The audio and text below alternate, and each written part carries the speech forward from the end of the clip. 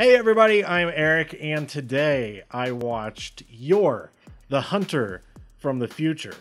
This film is directed by Antonio Margheriti, and it stars Reb Brown as the titular hero character, You're. He's strong, he barely wears any clothes, and he saves the day time after time. We start the film off. We meet some cave people. They're having a rough time surviving in caves, hunting after little animals, having to maintain their wigs. And this guy, Yor, comes along and saves them from a Stegatopolis. Triceratops. It's a Triceratops Stegosaurus. I thought it was just a Triceratops, but apparently it's a crossbreed. And this isn't some claymation junk. We have an actual dinosaur. 20 years before Jurassic Park. 10 years before Jurassic Park. We have a full-size Triceratops Stegosaurus attacking people. And it's fantastic because it's bloody. And afterwards, when Yor has killed this monster, he drinks its blood. And it's amazing. Anyway, I showed you this cover, which is the slipcover on the newly released Blu-ray, which is very good. Especially, it's brand new. And from Amazon, I got it for $7. Oh, this is the slipcover. This is the standard cover on the regular case. And look inside. Very simple disc design, but I like that. I like that a lot because it's, and they utilize the O. The O is the O. The O is the hole. That's amazing. More film. I mean, not a whole lot of films have a 3-letter title and the middle letter is an O. I could think of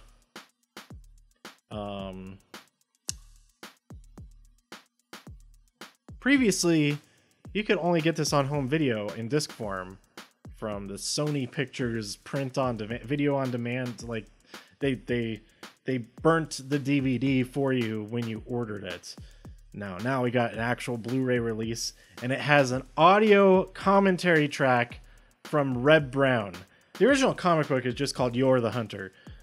So this title makes you think that this guy is maybe not when it first came out, because when it first came out, Terminator had not come out yet. That this fella is sent back from the future, Terminator style, to save these poor cave people. But we find out that everybody is from the future. So the title is correct. He is from our future, but he's still in the future. There's no time travel involved. And we have this nuclear holocaust has ravaged the world, and we're left, all technology is destroyed, etc.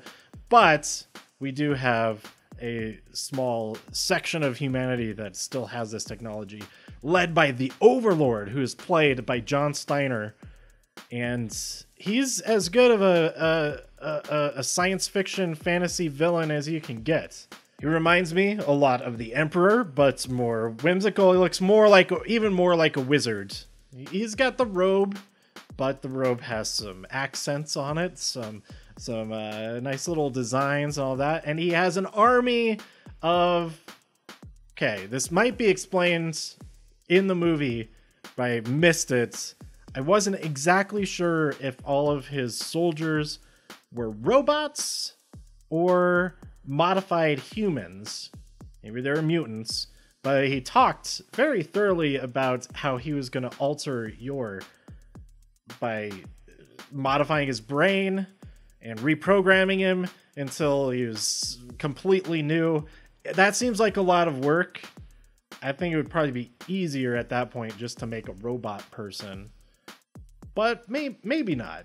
One of the things I love about lower budget films from this time period is the extensive use of wide angle lenses with handheld cameras. It gives it sort of a run and gun feel to it. Not that there wasn't preparation. There is a ton of preparation that's apparent with the giant dinosaurs, all the costumes, effects, explosions and fires and all that kind of stuff. But at the same time, it seems like this is our only chance to get this shot. So hopefully it goes as well as possible. And if not, we kind of just have to use that and we're just going to keep going. There's a scene where stuff, I think Yor jumps off a cliff or something or whatever. But before that, he kills a moth, like a gigantic moth that we don't see it in context with a human at first. But after he shoots it with an arrow, he uses it as a hang glider. What? It's all kinds of mutant animals. All kinds of mutant animals. In a way, this film could take place in the same world as Noah, starring Russell Crowe. I recommend that film. I like it a lot. Overall, this film is a whole lot of fun. This particular release of it, it's the only release of it that I've encountered, but it's very high quality. The picture is great. Sound quality is great. By the way, let's talk about that theme song for a second. It's excellent. It's so good.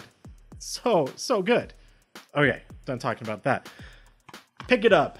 If it's still less than $8 on Amazon, why not?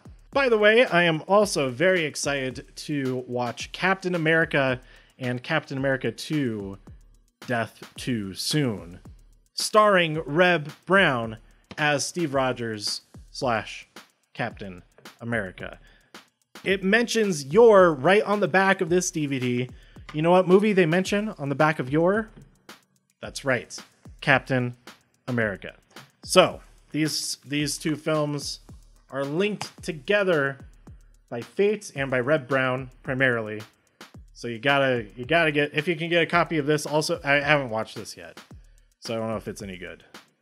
Let me know your thoughts on Yor by tweeting me at TIW Podcast or in the comments below. Stay tuned for more reviews of crazy, weird movies and maybe some normal ones too.